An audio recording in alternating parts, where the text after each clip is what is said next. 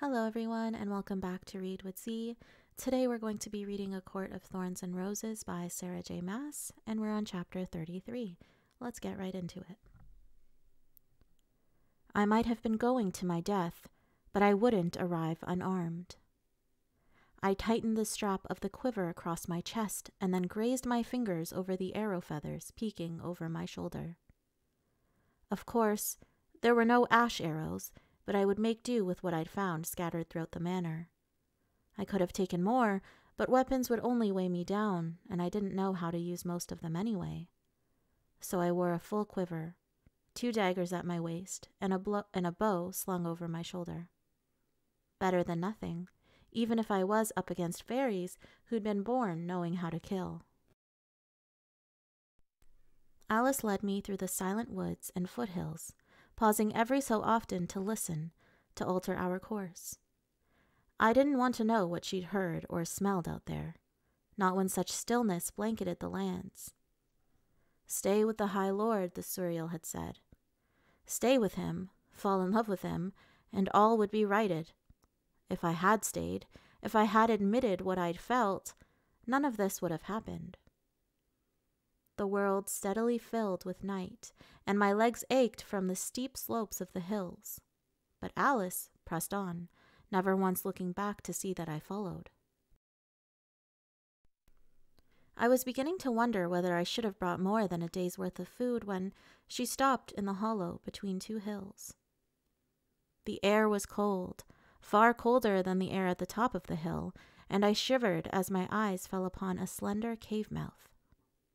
There was no way this was the entrance, not when that mural had painted under the mountain to be in the center of Prythian. It was weeks of travel away.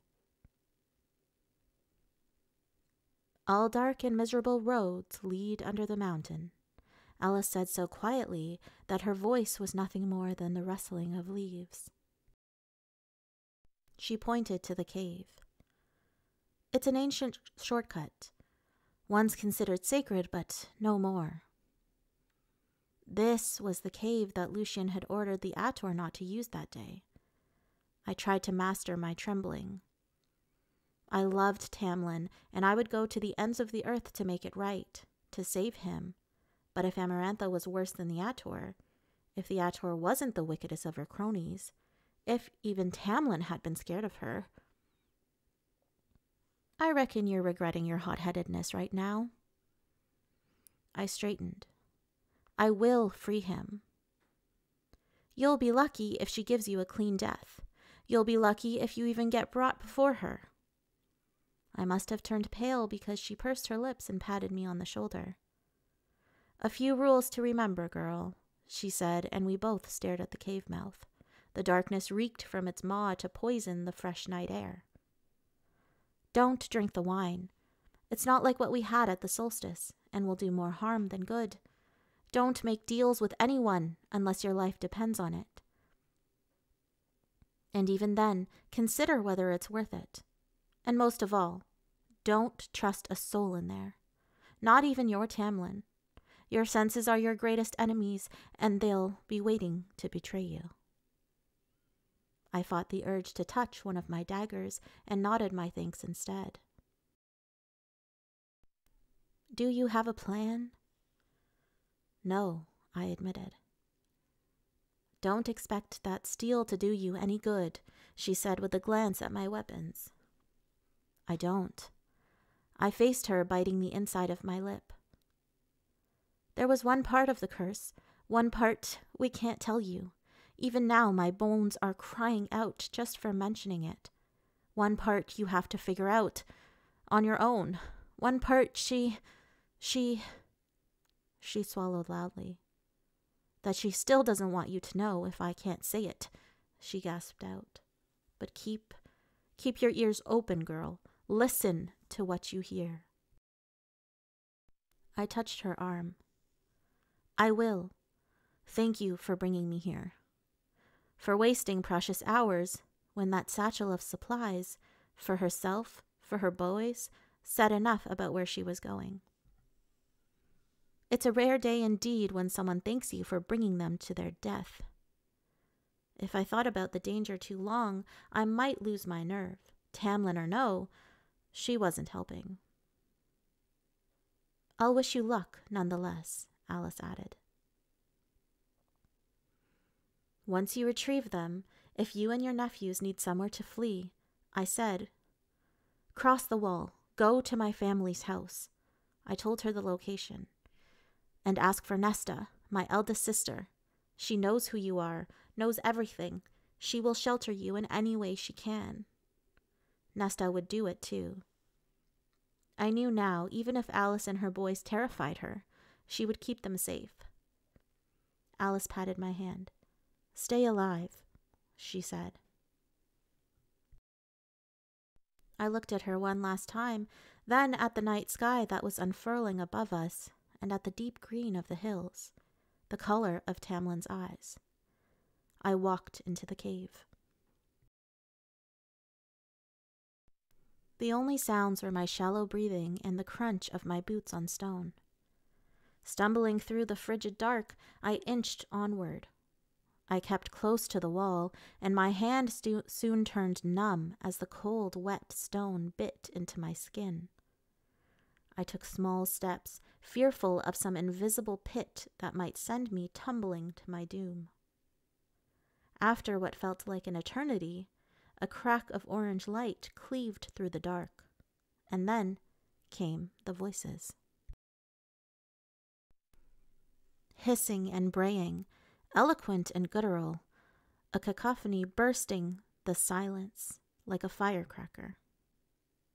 I pressed myself against the cave wall, but the sounds passed and faded.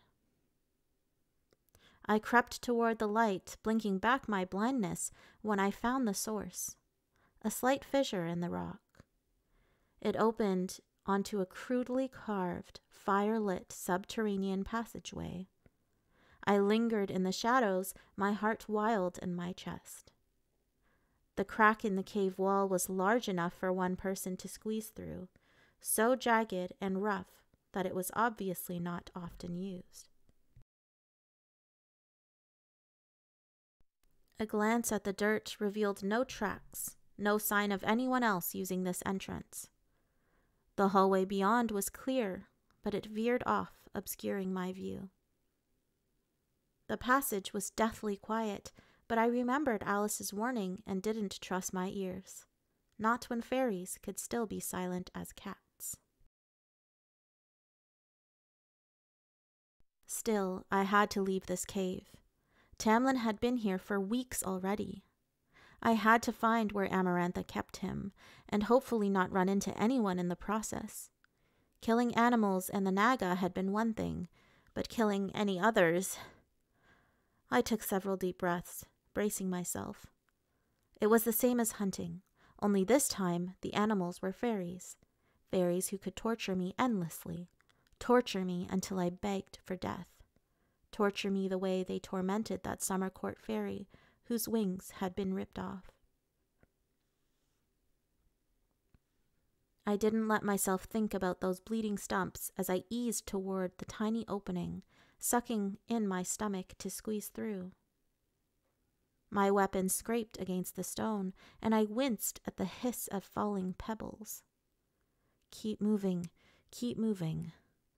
Hurrying across the open hallway, I pressed into an alcove in the opposite wall. It didn't provide much cover. I slunk along the wall, pausing at the bend in the hall. This was a mistake. Only an idiot would come here. I could be anywhere in Amarantha's court. Alice should have given me more information. I should have been smart enough to ask, or smart enough to think of another way, any way but this. I risked a glance around the corner and almost sobbed in frustration. Another hallway carved out of the mountain's pale stone, lined on either side by torches. No shadowy spots for concealment, and at its other end, my view was yet again obscured by a sharp turn. It was wide open. I was as good as a starving doe, ripping bark off a tree in a clearing. But the halls were silent. The voices I'd heard earlier were gone. And if I heard anyone, I could sprint back to that cave mouth. I could do reconnaissance for a time, gather information, find out where Tamlin was. No. A second opportunity might not arise for a while. I had to act now. If I stopped for too long, I'd never work up the nerve again.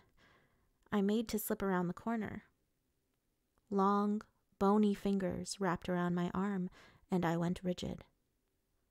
A pointed, leathery, gray face came into view, and its silver fangs glistened as it smiled at me. "Hello," it hissed. "What's something like you doing here?" I knew that voice.